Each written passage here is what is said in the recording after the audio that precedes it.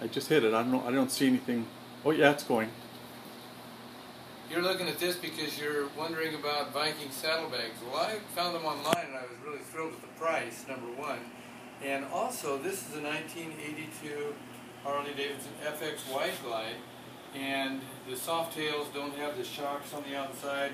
I was impressed that Viking bags really took that into consideration. Although they're not made by Harley-Davidson, they knew that these Harleys had shocks on the outside, and so they have a cutout for that. And so I ordered the bags, and I was impressed with their durability. They'll retain their shape so well.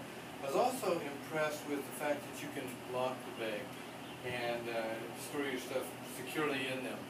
And I had my friend Don install them, and what I'm going to do is have him tell you the process by which he went through to put these bags on here.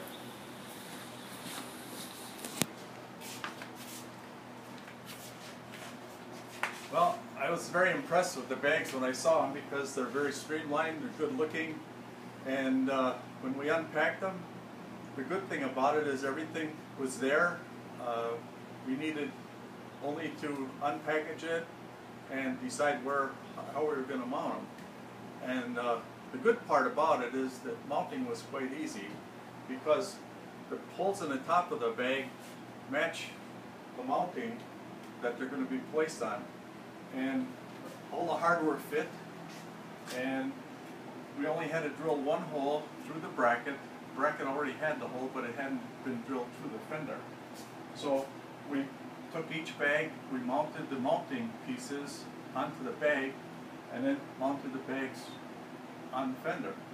And again, as Ron said, the beauty part of it is that the bags are cut away by the shock, so if you needed to take the shock off, you wouldn't have a problem with that, and as it moves up and down, it's not going to get in the way and bang the bag.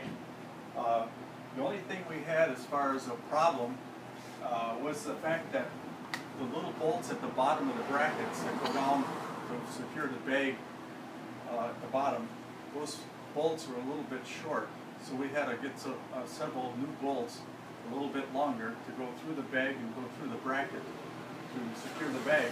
But one of the things I saw that I really impressed with, most bags, they just flop around once they're installed. But these bags are solid. They don't move at all, and they look like they're made for the blade. And I think they're just great. Take a look and hone in on the mounting apparatus.